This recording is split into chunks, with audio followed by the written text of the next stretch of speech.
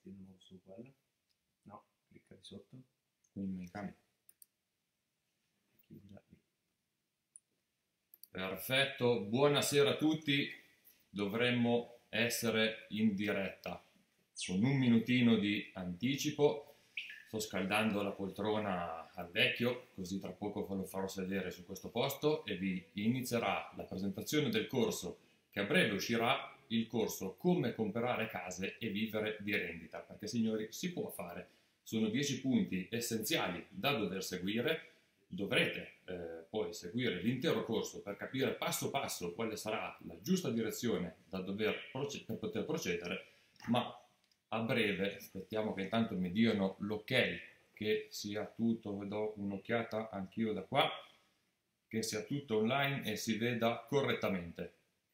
Dovremmo esserci.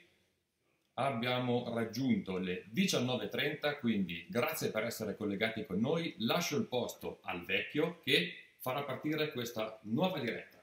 Grazie e buona serata a tutti. Eccoci qua, buonasera signori. È sempre il vecchio, quello che deve tirare la barca. Ecco, mi metto lì il telefono. Allora, come ho promesso a tante persone, questa sera parliamo di cose belle. Aspettate che ecco, lo vedete il mio Leo che è lì, benissimo. Parliamo di cose belle, signori, dobbiamo parlare di energia. Stasera parliamo di come si può modificare il corso della nostra vita. E alle volte sapete, siamo un pochettino... e lunedì devo andare a lavorare. Allora vi devo dire una cosa. Io in vita mia, devo dire, vi faccio questa piccola parentesi, ho lavorato tante ore, sono arrivato anche a fare 18 ore consecutive di lavoro, ma in realtà, signori, non ho mai lavorato perché adoro il mio lavoro. Il mio lavoro lo posso equiparare a quando vado via in moto, quando vado in montagna, a quando suono la batteria, perché il mio lavoro mi piace, mi entusiasma. È qualcosa di straordinario. Vedo che c'è un po' di gente in collegamento, io tra l'altro capisco ben poco di tutta questa tecnologia, ma mi hanno preparato tutto. Signori, buona serata a tutti. Abbiamo pensato di creare un corso, anzi siamo partiti nel 2018 creando dei corsi in presenza, poi nel 2019 esco con un libro, che è questo, dopo ne parleremo, Diario di un uomo libero, come comprare case e vivere di rendita. Abbiamo fatto dei corsi, abbiamo avuto parecchie persone, poi è arrivato il Covid e questa cosa si è fermata, per cui adesso abbiamo pensato di divulgare questa parte, questa conoscenza che ho maturato in 45 anni di esperienza e di poter rendere partecipe tutti di quanto sia bello il mercato immobiliare e di come oggi con le case, con le leve fiscali che abbiamo e quant'altro tu puoi comprare degli immobili, metterli a rendita e vivere di quello o integrare il tuo lavoro con questa professione che è fantastica. Devo dire una cosa determinante, guardate che le operazioni immobiliari creano del denaro etico che rimane sul territorio. Parliamo di denaro etico, non di denaro che viene preso dalle multinazionali e portato altrove, ma rimane sul territorio. Allora, mi presento per chi non mi conosce o non segue ancora le nostre dirette. Mi chiamo Silvio Zuppichiatti, ho 60 anni, ho 2 figli che hanno prolificato a loro volta e quindi ho anche 2 nipoti. Da 12 anni sono nonno. Dovrei anche essere prossimo alla pensione, ma io penso che in pensione non ci andrò mai perché questo lavoro lo adoro. Allora, conoscete la storiella di quel re? C'è un re che a un bel momento prende tutti i suoi saggi di corte e dice a loro, non i saccenti, ha preso i saggi, e dice a loro: dovete racchiudere nei libri tutta la conoscenza del pianeta. Questi partono, arrivano, lo chiamano e vede una montagna di libri. Alla fine lui dice: no, sono troppi, non potrei leggerli tutti, voglio la metà. Allora questi lavorano, fanno la metà, li vedi, dice: sì, ma sono sempre tanti, voglio la metà della metà. Questi lavorano e creano dei volumi contenuti, però lui li vede e dice: ma con tutto quello che ho da fare io non posso leggere tutti quelli, dovete racchiudere tutto in un libro solo. Quindi questi lavorano, racchiudono tutto in un unico libro, lui vede quel libro, un bel tomo pesante, più del Talmud che sto leggendo adesso, e dice no, è ancora troppa roba per gli impegni che ho, dovete racchiudere tutto in un'unica parola.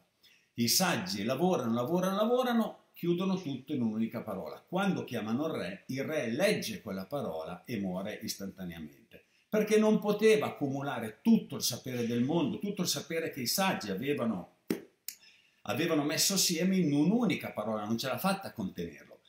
Perché vi ho detto questo? Adesso non mi ricordo più perché vi ho detto... Ah sì, vi ho detto questo perché abbiamo diviso questo corso immobiliare in 10 moduli. Sono 10 moduli determinanti, sono mesi che lavoriamo per lanciare questa diretta che vi darà modo di poter vedere come abbiamo strutturato il nostro corso. 10 moduli che, se voi seguite questi 10 moduli nella maniera corretta, io vi garantisco, lo metto per iscritto qua adesso, che non potete sbagliare, farete degli investimenti che sono veramente straordinari e vi permetterà o di integrare in maniera consistente il lavoro che avete già, il reddito che avete già, o di crearvi un reddito che vi renderà liberi lavorando nel settore immobiliare. Quindi, detto tutto ciò, possiamo partire, signori. Allora, l'agenzia immobiliare Abita l'ho aperta nell'86. Nel 76 lavoravo in cantiere con mio padre e costruivamo case. A casa mia si è sempre parlato di case da costruire, tetti, solai da armare, scavi da fare, fondazioni da gettare, non si è mai parlato d'altro. Abbiamo pensato di partire con i corsi perché noi ne abbiamo seguiti tanti e alle volte vediamo relatori che magari sono andati da Anthony Robbins, hanno imparato a fare dei corsi e si lanciano a fare dei corsi.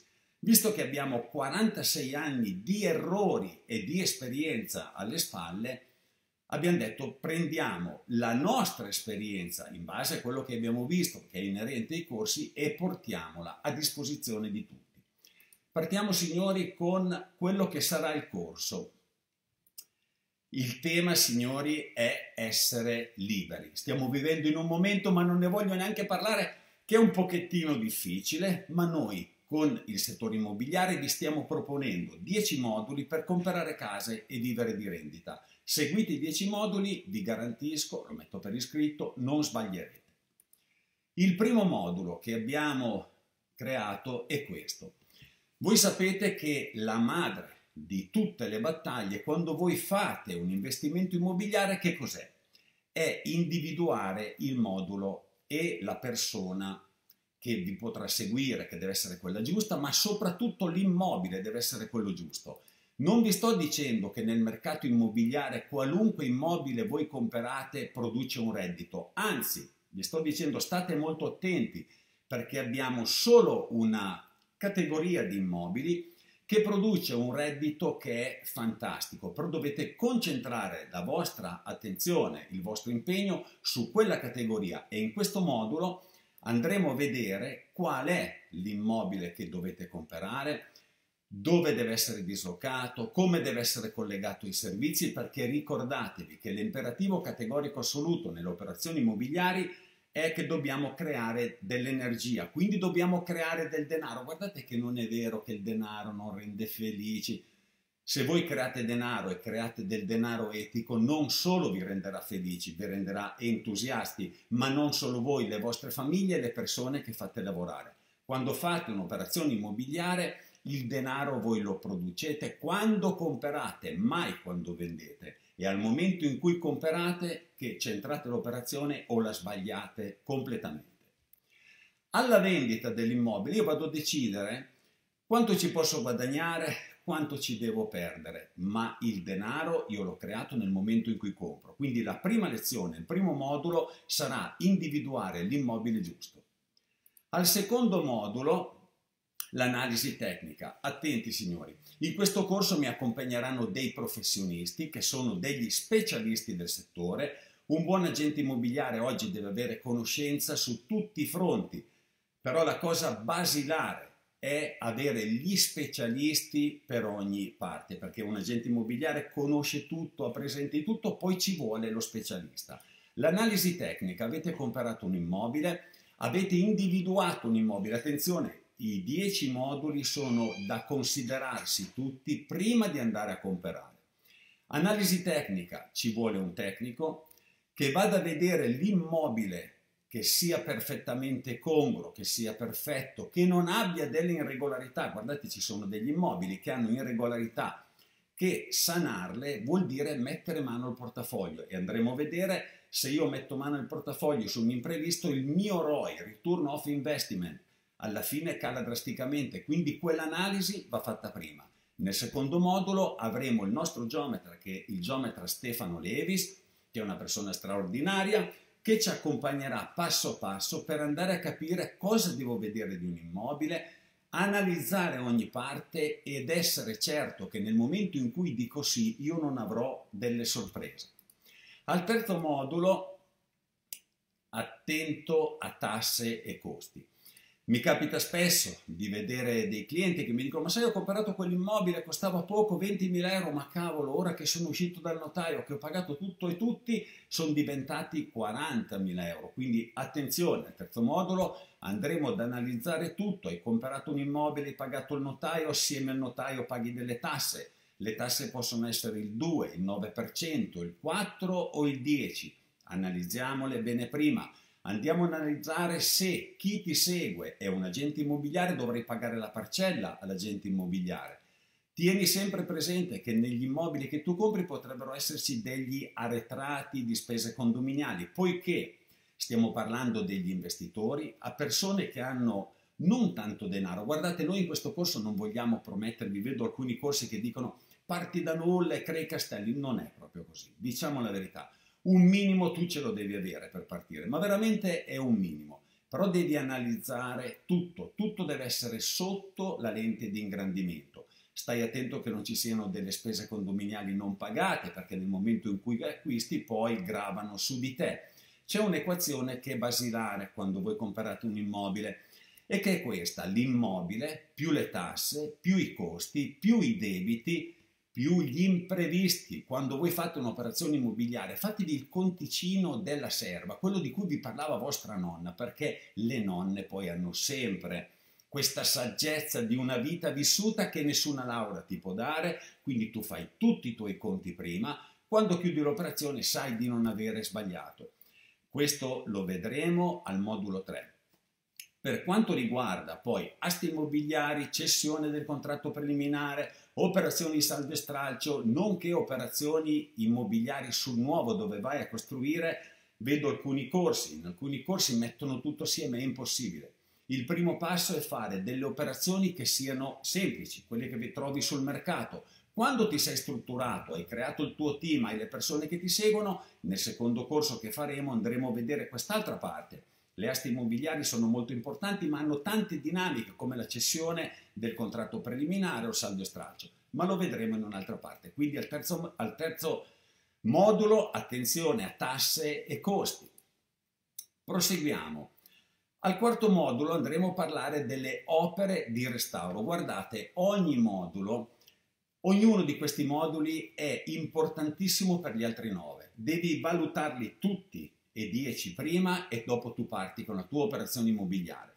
Hai comprato un immobile, il 99%, te lo garantisco io, dopo 45 anni di esperienza avrai degli interventi da dover fare all'interno dell'immobile. Andiamo a vedere gli interventi come sono fatti, andiamo a vedere quali sono le detrazioni fiscali, fino a che importo tu potrai portare a casa la detrazione fiscale, le modalità, come va compilata la carta che in quel momento devi compilare, e poi valutiamo se nel momento in cui tu vai a vendere l'immobile potrai trattenere questa parte fiscale che hai avuto o la dovrai cedere in sede di atto notarile. Questo è il quarto modulo.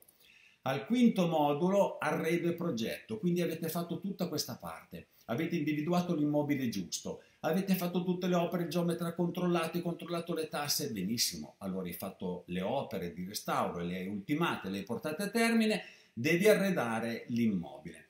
Questa parte qua è molto importante perché tante volte noi vediamo clienti che arredano le case, e come le arredano? Vanno ad arredare gli immobili con i mobili della nonna, io li chiamo così, perché sono ancora belli, perché era lì che non faceva niente, lo prendo e lo porto. È sbagliatissimo, signori. Non voglio parlarvi delle energie, non voglio andare sul mistico, ma voi sapete che ogni oggetto ha la sua energia, per cui i mobili della nonna accantonateli, teneteli per voi se vi interessano. Voi dovete arredare tutto sul nuovo. Le detrazioni fiscali andremo a vedere, perché anche sui mobili voi avete possibilità di detrarre fiscalmente dall'operazione che fate l'acquisto dei mobili.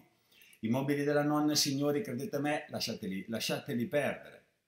Tu devi creare uno spazio, anche se fai tutta questa operazione, dici ma tanto io non ci abiterò, lo affitto poi via, ma tu devi creare uno spazio dove tu puoi sognare, dove tu all'interno di quell'immobile nutri delle sensazioni, delle emozioni. Guardate, questa foto qua è un intervento che abbiamo appena fatto, ho comprato 120 metri quadrati, era un vecchio ufficio dismesso da anni, l'abbiamo diviso in 2 unità abitative di 60 metri quadrati l'uno, arredato tutto di nuovo, abbiamo tolto il metano, abbiamo messo la cromoterapia in tutto l'appartamento. Quando l'ho finito mi sono detto io qui ci verrei a vivere, e questo è basilare, perché quando tu crei un qualcosa di bello così, che ha delle energie nuove, avrai in maniera automatica la selezione dell'inquilino. Questo è il quinto modulo. Al sesto modulo, individuare l'inquilino giusto. Tu hai fatto tutto questo lavoro, un mare di energia, un mare di tempo, un mare di soddisfazioni.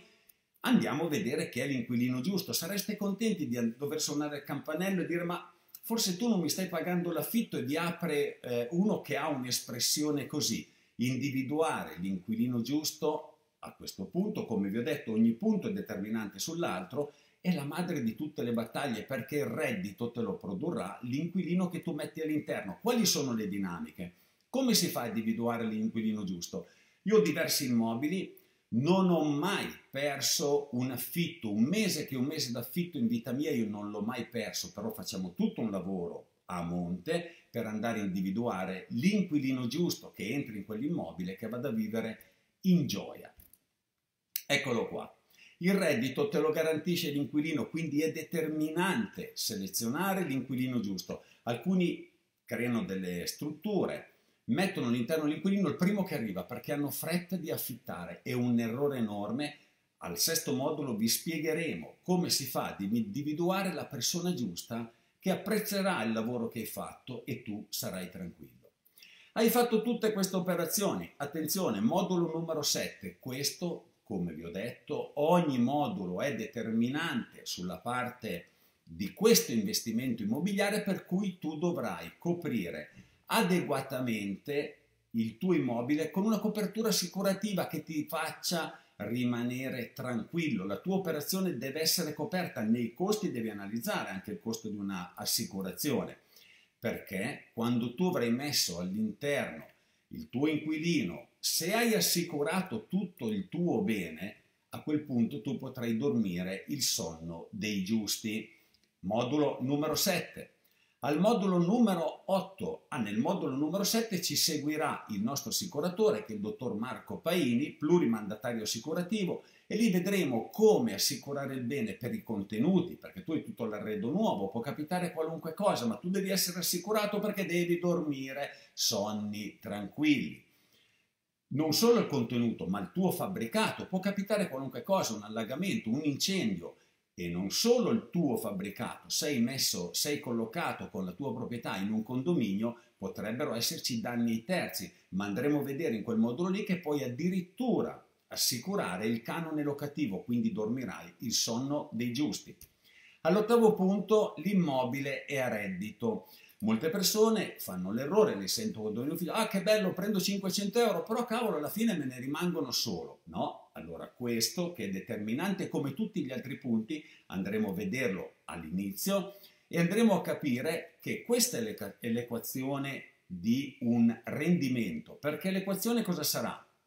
La locazione meno le imposte, meno le spese condominiali, meno l'IMU. Le spese condominiali sai che le paga l'inquilino, ma rimangono in capo a te le spese condominiali padronali. Meno l'IMU e metti sempre l'imprevisto. L'imprevisto c'è sempre. In qualunque operazione, pertanto che tu analizzi qualche cosa di imprevisto ci sarà. quindi anche lì andremo a calcolare quali potrebbero essere gli imprevisti e da questa equazione esce il ROI, che è veramente il Return of Investment, è il reddito netto che tu hai da quell'operazione. Perché tante volte mi capita di arrivano le tasse poi da pagare e dici, ah ma io questo non lo sapevo, non me l'hanno detto quando ho comprato l'immobile. No, andiamo ad analizzare benissimo questa parte e molto probabilmente qui saremo anche supportati da un commercialista. Al nono modulo cosa andremo a vedere? Vendo l'immobile, bellissimo signori. Avete fatto un investimento, avete messo la vostra energia, il vostro amore, il vostro denaro, l'avete impegnato, potrebbe essere che voi decidete di vendere l'immobile. Perfetto, se tu vendi l'immobile stai attento alle tasse. Quanto paghi di tasse? E pagando le tasse a quanto scende il mio ROI? Venduto l'immobile indubbiamente arriva allo stato di vedere le tasse da pagare. Allora qui andremo a vedere e a capire perché un investimento immobiliare molto probabilmente vale la pena di tenerlo 5 anni e un giorno. Perché 5 anni e un giorno? Perché ve lo dirò al modulo 9 quando seguirete il nostro corso. Proseguiamo, l'ultimo modulo è metti il denaro in leva. Allora guardate signori, molte persone vengono qui in ufficio da noi e ci dicono ma io 20, 30 o 40 mila euro voglio comprare un alloggio e metterlo a reddito, che io dico no, sbagliatissimo, tu non devi comprare un alloggio, tu ne devi comprare 2, 3 o forse 4 perché oggi abbiamo una leva fiscale che è straordinaria con le detrazioni, ma un'altra leva che è incredibile sono i mutui signori, perché stiamo facendo dei mutui tasso fisso 20 anni 0,64%. Io che sono vecchiotto e chi è vecchiotto come me si ricorderà di mutui, io li ho visti quando ho iniziato nell'86 a fare questo lavoro, vedevo dei mutui al 22% signori, è anche vero che i bot rendevano il 16, il 17%, oggi abbiamo dei mutui allo 0,64% fisso in 20 anni, in questa parte ci accompagnerà dottor Mattia Bottosteglia che è un broker nel settore dei mutui, con lui abbiamo 22 istituti di credito, per cui vedi che questi 10 moduli sono determinanti l'uno per l'altro, devi metterli assieme tutti prima di partire con l'operazione. Perché utilizzare il denaro delle banche? Perché tu sei 20, sei 30 mila euro, non fai un'operazione, ma ne metti in leva 3, 4 operazioni. Non un'operazione, 2, 3 o 4. Benissimo, qui si chiude qui chiudiamo il corso. Il corso adesso vi dirò quando sarà in linea, quando sarà online, però adesso andiamo a valutare ancora una cosa, che questa non è parte del corso, è una parte esterna, gratuita, aperta a tutti. Andiamo a vedere, sei un investitore, sei deciso di fare queste operazioni perché tu vuoi mettere a leva il tuo denaro, il tuo tempo, le tue energie, ma se tu non fai operazioni immobiliari, in che cosa puoi prendere il tuo denaro oggi e dire lo voglio mettere, lo voglio far rendere? Vi dico una cosa, in questi giorni mi telefona una banca con cui lavoriamo e dice Silvio vieni un attimo in banca, ti dobbiamo parlare. Vado in banca e mi dicono guarda firma qua, interessi sul conto non te ne diamo più. Come? No, non te ne diamo più. Poi se questo denaro tu non lo muovi, se lo porti via ci fai anche un piacere, perché signori è cambiato il mondo. È cambiato il modo di pensare. Negli anni '80 io vedevo degli imprenditori tessili che facevano delle cose straordinarie, alcuni che dicevano ma noi abbiamo sempre fatto così, altri che delocalizzavano, chi ha avuto lungimiranza, chi ha o ceduto l'azienda nel momento in cui era all'apice del suo fatturato o chi ha delocalizzato, ha creato altre strutture, veramente oggi sono dei big. Chi è rimasto fermo a dire ma abbiamo sempre fatto così, il mondo è cambiato, ragazzi non è sempre così. Con il telefonino noi abbiamo cercato vetrine in tutto il nord Italia, andavamo giù a cambiare i cartelli, a mettere delle televisioni, a mettere la musica all'esterno. Oramai la vetrina ce l'abbiamo tutti in tasca e buona parte di voi ci stanno guardando da quella vetrina, per cui il mondo sta cambiando, ci dobbiamo adeguare. Se sei un investitore, se tu hai deciso di investire il tuo denaro in qualche cosa che sia certo, non in rosso o nero, Poi sappiamo che Onassis giocava sempre per 2, ma si chiamava Onassis, non è così facile perché poi lì c'è l'intelligenza, ci sono tante altre cose. Andiamo ad analizzare un attimino, puoi lasciare i soldi in banca, vediamo i soldi in banca quanto possono rendere, puoi comprare dell'oro, stai attento sull'oro. L'oro, andate a vedervi i grafici degli ultimi 30, 40 anni, vedrete che i massimi storici L'oro durante il percorso non ti sta rendendo. L'hai comprato, se l'hai comprato bene, quando vendi porti a casa l'utile, se l'hai comprato male, quando vendi porti a casa le perdite. Allora uno potrebbe andare sulle pietre preziose. Sei in grado, conosci, sai giudicare e poi valuta che come l'oro renderà quando vendi, sempre se tu hai comprato bene. Allora uno potrebbe dire, ma io del denaro investo nell'arte. Si apre di nuovo lo stesso discorso. Sai comprare un quadro d'autore o alla fine finisci per prendere una crosta. Allora gioco nel mercato azionistico. Io, signori, nel mercato azionistico ci gioco, adesso sono dentro con 7 titoli, ma è una minima parte del denaro che ho messo lì e che so che posso perderlo completamente. Quando avremo analizzato tutta questa parte, lo faremo assieme, aperto tutti, vedrete, signori, che oggi la cosa più facile, dove tu tocchi con mano, dove tu hai la sensazione di quello che hai fatto, lo vedi, lo vivi, lo percepisci, senti la sua energia, è il mercato immobiliare. E sapete una cosa straordinaria? A differenza di tutti gli altri investimenti, l'immobile che tu hai comprato lavorerà per te H24, 7 giorni su 7 giorni. Io domani, signori, voglio andare a fare una ferrata, voglio fare la parete sud, che è una ferrata che porta su al Mucrone, ma mentre sarò lì a camminare e ad arrampicarmi su, sentirò quel ting, ting, ting, perché i miei immobili stanno rendendo. Io sono in montagna e quelli stanno lavorando per me e lavorano ogni mese, ogni giorno, ogni ora, ogni minuto, anche quando dormo. Il mercato immobiliare, ragazzi, è qualcosa di straordinario. Ci ho scritto un libro, signori. Quando ho scritto il libro erano 43 anni di esperienze e di errori. Ad oggi, signori, sono 45 anni di esperienze e di errori. Per chi si iscrive al corso manderemo via online il libro, chiaramente gratuitamente. Noi che vi parliamo, per chi non ci conosce, come siamo strutturati, chi siamo, ma chi sono questi? Perché parlare oggi sono capaci tutti. Noi parliamo da 45 anni di esperienza vissuta sul campo, da delle legnate ragazze che mi sono preso qua dietro, e io ho le orecchie, non so se adesso ho i capelli lunghi, non so, ma ho le orecchie abbastanza grosse perché le ho appese tutte qua, tutte le legnate che ho preso sono appese qua e di questo ne ho fatto tesoro. Il nostro staff chi è? La ragioniera Benedetta Bertagnolio, che da 20 anni lavora con me, mio figlio Nicolò, che avete visto prima, che è più bravo di me e dovrò cedergli un po' per volta il passo, ma io non voglio mollare perché questo lavoro è fantastico. Io lavoro in un settore, signori, che vi dà un'energia incredibile e non posso mollare. Io a 90 anni, a Dio piacendo, se lui guarda giù a 90 anni sarò ancora qua a dirvi comprate casa e mettete la rendita che potete vivere da uomini liberi. Il dottor Paolo Rizzo, social media manager, il dottor Marco Paini, plurimandatario assicurativo, ci accompagnerà per tutto quello che è il comparto assicurazioni.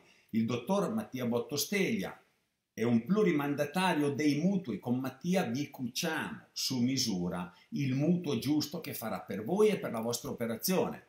Questo che vi parla sono io, il vecchio, il nostro avvocato, signora, che è Enrica Borgna, che è il nostro legale, il nostro commercialista, che è il dottor Filippo Rimini, ed il nostro geometra, che è lo Stefano Levis. Questi professionisti, come faccio io, come fa mio figlio, come facciamo tutti, ci mettono la faccia. Avete i vostri professionisti, volete inserirli nel settore immobiliare? Perfetto. Non avete i vostri professionisti, loro sono a vostra completa disposizione.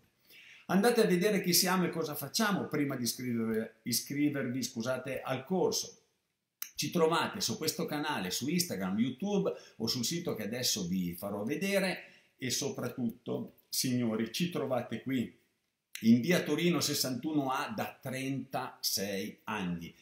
Non abbiamo aperto l'altro ieri, 2-3 anni, e poi vedete non sono neanche più in giacca e cravatta, no? Ma vi devo ancora dire, vi rubo ancora 2 minuti, vi devo dire una cosa. Non sono in giacca e cravatta perché il mio più grande cliente sposta la sua azienda in Svizzera. Questo signore che io vedevo sempre in giacca e cravatta, un giorno abbiamo un appuntamento, io vado su a Lugano da lui e lo vedo in t-shirt, blue jeans, ho detto ma cavolo mi dispiace, ti ho fatto lavorare che tu... No, sto lavorando. Ma cavolo, è la giacca e la cravatta. Fa, Silvio, i tempi sono cambiati. Devi capire che in Svizzera 2 categorie viaggiano in giacca e cravatta. Chi lavora in banca e chi sta per piantarti un pacco. Perché oramai la giacca e la cravatta è finita, anche come quando io cercavo le vetrine. Oramai le cose devono essere semplici e dirette. Proseguiamo, ci potete trovare su questo canale Abita Agenzia Immobiliare e la pagina aziendale, il mio profilo dove sto trasmettendo, ci trovate su Biellese Territorio Straordinario, è una community che abbiamo creato noi perché nei nostri video, quando lanciavamo i video, partivamo dicendo Biellese Territorio Straordinario, che lo è veramente, la nostra community. Andate a vedere Studio Associato Moving Real Estate. Abbiamo aperto un canale YouTube, iscrivetevi, non costa nulla, iscrivetevi al canale, lì vedrete tutte le nostre iniziative. Su Instagram ci stiamo lavorando, siamo un pochettino indietro, ma ci trovate anche lì come Abita Biella Agenzia Immobiliare. Il sito, signori, andate a vedere il nostro sito, è fighissimo, siamo contenti perché dalla piccola Biella abbiamo lanciato il primo sito in Italia che è tutto dedicato al mondo dei video e che diventerà poi un blog del settore immobiliare. Vuoi vendere, vuoi comprare, vuoi andare a vedere su quello che ti ho detto, lì abbiamo delle opportunità, vai a vedere, tutto è in base ai video. Questa è la nostra sede, siamo in Biella, Via Torino 61, interno cortile, abbiamo un parcheggio interno, abbiamo creato tutta una sede nuova dove lavoriamo in coworking, all'interno del nostro ufficio abbiamo di tutto, a breve arriverà anche l'avvocato e siamo qua, signori, da 36 anni. Io ne ho 60, vedete queste rughe, questa faccia vissuta, oltre alla moto, alle arti marziali, alla montagna, ma sono 45 anni che faccio questo lavoro. Sono nato in una famiglia dove c'erano solo le case, le gru, le betoniere, i camion, gli scavi, case da consegnare, case da restaurare. Benissimo, dopo tutta questa pappardella uno dirà che bello, ah bello, potrebbe interessarmi, faccio questo corso, beh, bellissimo, ma quanto costa? Allora guardate, a breve vi diremo quale sarà il costo. Ma vi prometto, ci stiamo lavorando, abbiamo fatto una riunione adesso prima di partire con questa diretta, vogliamo che questo corso sia veramente a bassissimo costo, che chiunque possa partecipare. Quando vi iscriverete al corso, come vi ho detto, vi regaleremo il libro Diario di un uomo libero, che è questo, e che è la storia vera della mia vita, quello che è capitato in vita mia, signori, perché se ce l'ho fatta io, ce la potete fare anche voi. Io sono nato in una famiglia dove, signori, dico sempre, c'era fame dopo cena perché non avevamo grosse possibilità, eppure in un lavoro che mi ha veramente emozionato ho avuto la possibilità di creare delle cose che oggi mi rendono delle rese automatiche senza che io debba lavorare. Ragazzi, l'ultima domanda sarà questa. Benissimo, quando si parte? Molto probabilmente partiremo prima, ma vi faremo sapere, di questi video ne gireranno degli altri. Ma il 15 di novembre, oramai è tutto pronto, abbiamo gli ultimi ritocchi che il dottor Paolo Rizzo mi tira un culo così perché mi sta facendo, io non capisco niente di quello che dice ma cerco di seguirlo, ma il 15 di novembre il corso sarà online e voi da casa vostra tranquillamente alle 3 di notte, di domenica mattina, quando volete vi seguite il vostro corso, passo a passo. Signori, non mi resta che dirvi quello che ho scritto nel mio libro, poi se vi iscrivete vi mando il libro, voi leggetelo. Guardate che un mondo di persone libere è un mondo migliore. Stiamo attraversando un periodo che ci toglie dalla normalità. Ma attenzione, ma da quale normalità ci toglie? Da quella dove ci avevano abituati, ma era poi quella la normalità? Forse dobbiamo prendere la parte positiva di quello che sta capitando, sfruttare questa spinta e fare cose in cui ci crediamo, cose che ci rendano liberi. Il mercato immobiliare, io vendo immobili, ma faccio anche altre operazioni, ma guardate che oggi il mercato immobiliare ha delle leve straordinarie, potete comprare degli immobili veramente a dei prezzi molto bassi, dovrete restaurarli, dovete seguire una metodologia, che sono i 10 moduli che io vi ho detto, creerete del denaro etico che rimane sul territorio e voi siete liberi. E io domani, signori, vado a farmi la ferrata del limbo. Spero che questa diretta vi sia piaciuta. Se avete delle domande, non avete che da scriverci, sono apparsi tutti i nostri numeri. Domandateci, telefonateci, risponderemo a ogni cosa. Sono 10 moduli che ti permetteranno di dare una svolta potente, penetrante alla tua vita. Devo ringraziare le officine Nicolazzi, signori, il fare, quando uno fa qualche cosa in amore, le officine Nicolazzi dal 1960 sono un'eccellenza mondiale che portano il Made in Italy in tutto il mondo e sono dei nostri partner. Signori, grazie a tutti, domande voi fate, telefonate, scrivete quello che volete, noi siamo qua, vi rispondiamo, sono apparsi tutti i numeri di telefono, rifaremo delle dirette così, signori, ottimismo, i tempi sono duri, ma ci stanno preparando, ci stanno forgiando per diventare imprenditori di noi stessi. Conosco tante persone, poi chiudo. Conosco tante persone che mi dicono Madonna, è lunedì, devo andare a lavorare. Pensate che io col mio staff, alla domenica sera cominciamo a messaggiarsi, domani dobbiamo fare questo, dobbiamo fare quello, e arrivare qua lunedì mattina è energia allo stato puro. Mi taccio, non dico più niente, vi voglio bene a tutti, che la luce sia con voi.